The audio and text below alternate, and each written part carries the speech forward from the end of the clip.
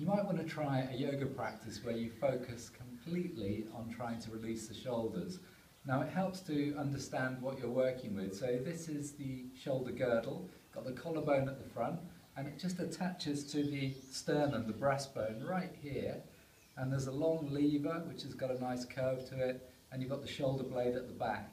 And if your muscles are too tight, then your shoulder girdle can't do this.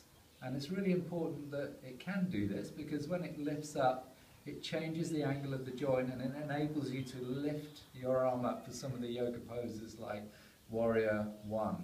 If your muscles are tight and you lift the arm, it's going to get blocked around about here and everything is going to be stuck. So by really focusing on releasing the shoulders, moving with fluidity, finding grace of movement and softness in the shoulders, you can really make a difference to what happens in poses like Warrior One.